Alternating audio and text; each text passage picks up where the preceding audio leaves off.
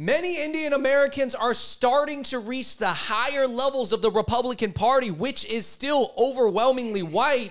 What does this mean? Ooh, this is a hot one. Hey, man, I like butter and I like chicken. You want to bring that over to our side, put it on some bread, even if it's flat bread, I say let's give it a shot. We got to talk about this. This is going viral. The New York Times, so many social media sites are writing about basically Usha Vance, whose real name is Usha Chilakuri. She's married to J.D. Vance. Her kids are named Vivek. Vivek Ramaswamy almost got picked to be VP. He's going to go against Kamala Harris, who's half Indian. So a lot of people are like, yo, Indians are increasingly involved in American politics, but especially on the right side. Yeah, and guys, this is a very interesting topic. This does deal with race, and we understand race and perception of race and culture always changing depending on who's in power and how people are viewed and the immigrant waves. But anyways, guys, you know us. We're going to get into it, so buckle up.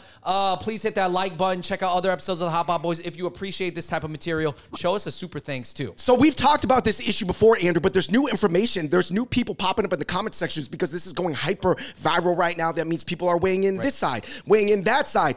Nick Fuentes and some of the more people on the right that tend to be more about like the blood quantum being white don't like Usha Vance. But other people are more like, we'll take her as long as she's supporting our agenda. She's smart. She went to Yale. I like the Ivy League Indians. Bring them on over like Vivek. I don't care if their kid's named Vivek. I want them on my side. But other people are like, I don't want them on my side because I don't trust them. Right. So now there's an argument. It seems like there's an argument amongst Republicans, and there's different levels of Republicans, guys. There's the MAGA, and then there's the Republicans, and there's the Mitt Romney Republicans. But there's some disagreement where some people are like, Usha Vance is like, Usha's Indian, and then she's making the vice president's kids all Indians, and they're like, how Indian are his kids? You know, they're half Indian. Are they going to be Hindu instead of Christian? Because I thought J.D. Vance is supporting the hillbillies like me. Yeah. So, and then there's other people who are like, no, it's fine. Listen, she's just a really smart girl, so just chill out, you know? Right. So anyways, David, when it comes to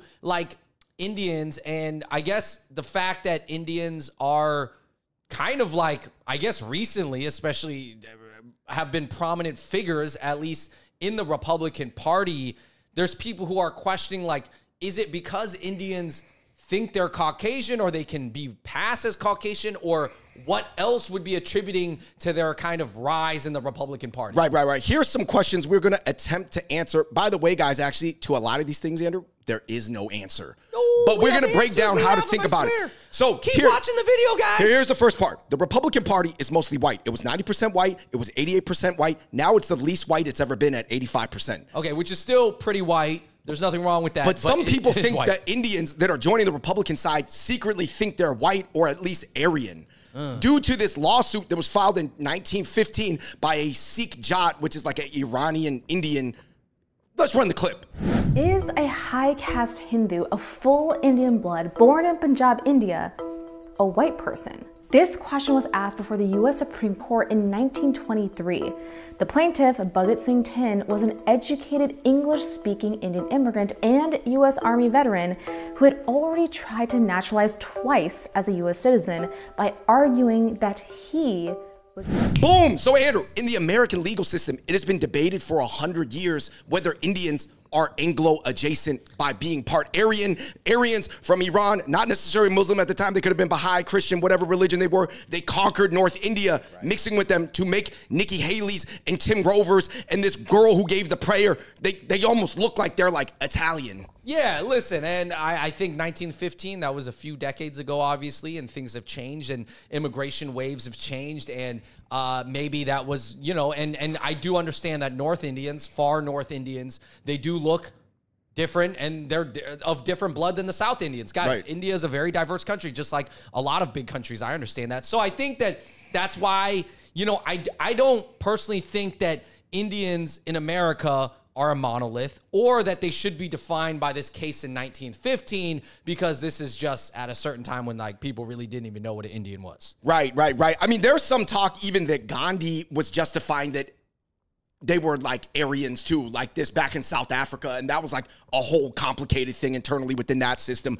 So there's a lot of stuff basically that we don't know about. But Andrew, basically, Aryan adjacent or whatever, like white adjacent Indians. When we say Aryan, I think just people are getting like an image that they're talking about, like the Aryan Brotherhood. Right. You know what I mean? I'm just talking about people from this part of the world. Just I say guess. maybe Caucasian by the Caucasus People Mountain, from the Caucasoid Mountains, I guess, whatever. Yes. They would be joining white Latinos like Ted Cruz and Marco Rubio and non-Muslim Middle Eastern people as the minority groups that are switching over to the right side. Right, and people think by having like a decent amount of Indian representation amongst Republicans and Latino representation, then that's going to sway big national elections. Yeah, that's going to sway Latino voters, which there's a ton of Latino voters, and there's actually quite a big Indian population in America. Right. So that is why they had a Sikh prayer at the end of the Republican National Convention in 2024, but other people were mad about it because people said this is not a Christian prayer. Worship of other gods is totally reprehensible to the God of the Bible. This is unacceptable.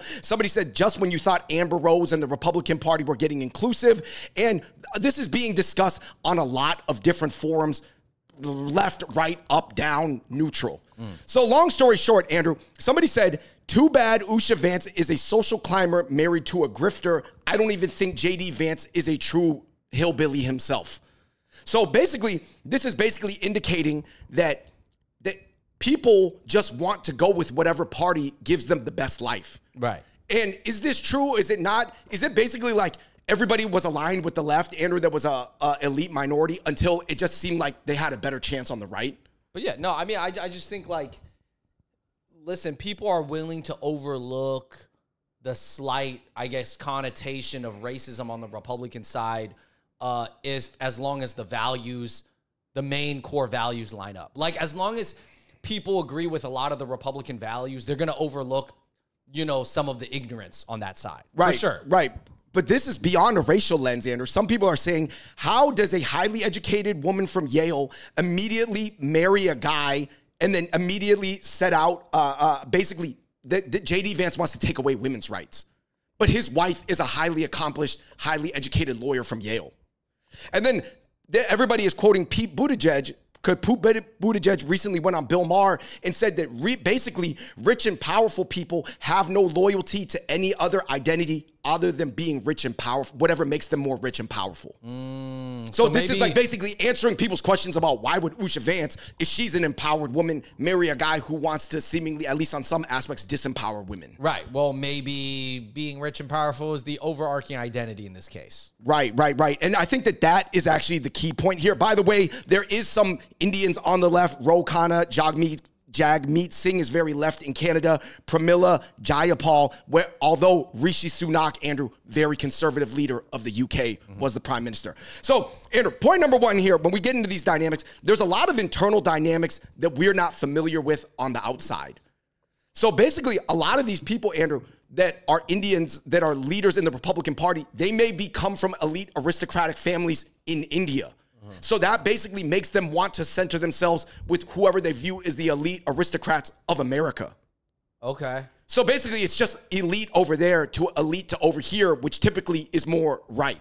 Yeah, I think that makes sense. If you come from a good family in India or I guess a high caste, if you care about that, and you come to America, then you're going to want to identify more with the upper class. Yeah, I guess it's kind of like, even for other Asians, like if a really rich, well-to-do Asian from, I don't know, like you're talking about a Mongoloid Asian, yeah, right? like a Taiwanese person comes over here, they may want to associate more with the upper class of America than the lower working class Asian Americans here. Yeah, I mean, let's be honest. Statistically, the richer you are, it depends on how you got your money a little bit. Tech money tends to be a little bit more left. But the richer you get, the probabilities you go right for whatever reason, this or that, go up. Point number two, Andrew, a lot of things change over history, court case after court case. For example, Andrew, in 1909, Lebanese immigrant George Shishim, Andrew, in New York City was considered Mongolian because Lebanon historically was conquered by the Yellow Horde. Yeah, so this is another weird thing where it's like, which definition are you going by? And I think science and geography and history has advanced so much in the past like 80, 90 years. Our knowledge of it and our categorization of people is so different, you know? It's a lot more minute and a lot more detail. Is it crazy in the Western world they used to categorize people about whether you had historically been ruled by the Golden Horde or not? Right. Like literally, if you had like 1% Genghis Khan blood, you were more with the East. We can't trust you. Yeah, man. Yellow Peril, that was a real thing. Literally driven by the Golden Horde. I said Yellow Horde earlier, but you know, same function. Even point number 3, Andrew, even within East Asians in America or East Asians existing in the Anglosphere, there has always been a hierarchy. In apartheid South Africa, Japanese were one of the only non-white groups deemed honorary whites, while Chinese were labeled Asian and given second class. And obviously, I believe Africans were labeled third class. Yeah. Yeah, it seems like in East Asia, though, I would say, at least currently,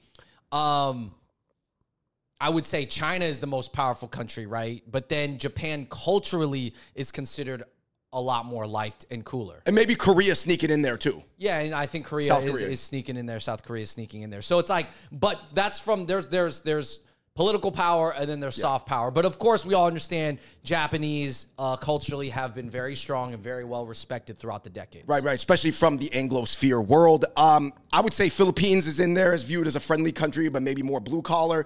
And point number 4, Andrew. Even within the right wing, there is currently a dispute between different factions over the value of whiteness. What is white culture actually defined by, and what does white culture mean? Yeah, because some people are thinking like, well, white just means white blood, and we got to keep the white blood pure because, like, if there's less of us, then this country's going down. But then there's the other thought where they're like, hey, man, I just want someone who's smart and behaving like a white person, right, or what I believe to be behaving like a nice white person. That's all I want. If they can think and talk like a nice white person, just fine. If you want to analyze it, Nikki Haley and Bobby Jindal both converted from Sikhism and Hinduism to Christianity. J.D. Vance's wife, Andrew, Usha Chilakuri, did not convert. She's a proud, still practicing Hindu. Same with Rishi Sunak. Yeah, so they're like the 2.0 where they don't have to change the religion to an Anglo religion. Right. I think Vivek and Usha are very unapologetically, Indian, which is cool. And I do think it's surprising that J.D. Vance's kids have Indian names. And I think that for a lot of, I guess, more racist Republicans, that's what's making them think twice about J.D. Vance, because they're like, wait, whose team is he? Is he just pure pro-minority? Hey, it sure don't seem like what a hillbilly would do. Yeah. Point number 5, Andrew. A lot of East Asian leaders generally come out of very coastal East Asian areas. However, Indian leaders have emerged from very non-Indian areas, such as North Carolina, South Carolina. Yeah, no, I think when Bobby Jindal was he Louisiana governor, that was surprising. Dude, to have a brown guy, the governor of Louisiana, that to me was very interesting. He did try really hard to adapt. But still. Yeah. Like, they don't even know, like, what's the Indian population in Louisiana? Like, literally, like, it's not very large. Right. So, like we said, I mean, it goes to show you that East Asians were still, I guess, like, pretty separated and not part of the Western world. I think our faces say we're foreigners. Yeah, I think that India is actually the furthest east because it's still west of the Himalayas. Anything east of the Himalayas is like an alien land to people. Yeah. India still barely falls within the Western sphere of like 100 years ago. Yeah, I feel like for Mongoloids, like East Asian looking people, for us to be fully accepted in America as American, we have to be like way more American. Like, we have to like be in the Marines and be like a sergeant, and like we just got to show that we basically killed people for America, and then America's like, I would say our loyalty threshold is like really, really high because people just are like, y'all some aliens, basically, from Mars. Point number 6, will Asians who act Republican and elite, more like country club Ivy League Mitt Romney Republicans, ever truly be accepted? So this is an argument right now. A lot of people are saying that the Usha Vances and the Vivek Ramaswamis, et cetera, they're just being early adopters, saying eventually, yes, they will replace the old Mitt Romney elite tier of Republicans, right? That is going away. Other people are saying, obviously on the left, Andrew, you guys will never be accepted as POC. Yeah, I think that, for me, I don't think most Asians actually want to be white. I don't think a lot of people actually in their heart want to be another race. But I think that a lot of the core values of upper middle class, moderate Republicans, which would be like Mitt Romney, a lot of those core values align with a lot of like upper middle class Asians. Right. They were upper middle class in Asia, upper middle, or worked their way up to the upper middle class, I guess. And when I mean Asian, in this case, I'm including Indians. Like Usha Vance, from a good family, but she's from the West Coast, San Diego area, but her parents were educated. So she went to Yale, obviously, elite Ivy League, whatever. Trained by Amy Chua. Yeah. And so I think it's like, if your core values align with the Republican side. But I think what is most interesting to people is that nowadays the Republicans are so closely associated with MAGA Republicans, because MAGA is on the Republican side, that it looks like when you're an educated upper middle class Indian or Asian, then you're supporting MAGA too. Right. And people are like, wait, how could you be on the same side as MAGA? That doesn't make sense. You know what I'm saying? That's what is making like a lot of people's brains explode. Right. Basically, a lot of people, it doesn't really make sense. Basically, people are ranking their priorities and going with whatever they care about most. And point number 7, Andrew, it always goes back to my basic breakdown, because it seems like the left is a little bit delusional and oversimplistic about individual morality, and the right is more so living in unbelievably harsh truths about power dynamics and alignment. So basically, people on the left are like, I can't believe Usha Vance would side with people who would go against her people just based off look. And I'm like, bro, let's be honest about human nature. People always, historically, if you look at wars and everything, people have always aligned themselves with the conquerors once it looked like they had no chance of winning. Yep. That is the harsh reality of human nature. Forget about what a Disney movie says and, like, you know what I mean, this and that and loyalty and love over hate. I'm talking about the real functioning mechanics of humanity. Yeah, I mean, where does that old saying come from? If you can't beat them, join them. Right. You came to America, you're not going to beat, I guess, elite white people in America. So then if you can, you join them, right? That's the thinking. And I guess on the right, people are just, you could say it's heartless or lack of compassion, but they're more playing into the actual dynamics that govern human nature. For example, the ones in power are always more right-wing because they're in power in capitalist societies. The rich in capitalist societies will always be more right-wing because that's what protects their pre-existing power. It's as simple as that, guys. We don't got to overcomplicate it with all this and that. Duh. Anyway, guys, ultimately, I think that there is a split between the Republican puppet masters and the average hillbilly white that they're using to maintain power in elections. Yes, there's definitely a class split and even a priority split. The elite Indians that are going with the right are more so going with the puppet masters, even if they must side with some unsightly dynamics of racist puppets. Right. And I think a lot of other Asians on the Republican side feel that too. You know, they're going to deal with the slight amount of racism or mistrust of their look, amount of racism, however you want to measure it. But the racism on the Republican side, they'll deal with it just because they feel like, I guess they feel that strongly that that's the right party for them. You know? Right. And I mean, that's the nature of a two-party system, when I'm sure people agree and disagree with aspects on both sides, but they're ranking their priorities, weighing them out. Rich, powerful people. I'll tell you this. The rich, powerful identity side matters a lot more than all the other stuff. Maybe to someone without power and without money, the other stuff outweighs the power and the money.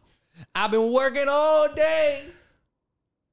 How's the rest of the song? Oliver Anthony, he was speaking out against power and money and not trying to colorize it, but at this point, it's become so intermeshed. Oh, the rich man from Richmond. All right, anyways, guys, let us know what you think in the comments down below of this. This is... Can elite Indians enter become the new Republican elite? Guys, I mean, listen, it's trending right now. Like, if you look at how many Indians are on the Republican side and on the Democrat side, but most notably on the Republican side, I think it is interesting. And this is, I mean, again, Indians are not a monolith. I don't think every Indian person has to act the same. And I don't think Indians from different backgrounds, just because they're all from this place called India, it doesn't mean they all are going to be the same. Just like any big country with a lot of variance, it is not a monolith. Honestly, I think the richer white Latinos going Republican, from what I can see on all voting numbers and just visually on a representative visual basis, it goes to show you that maybe it always was more about class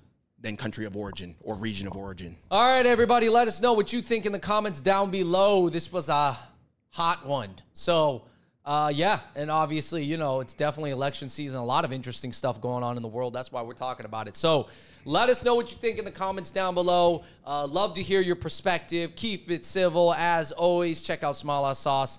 On an unrelated note, it's very delicious. But anyways, until next time, we out. Peace.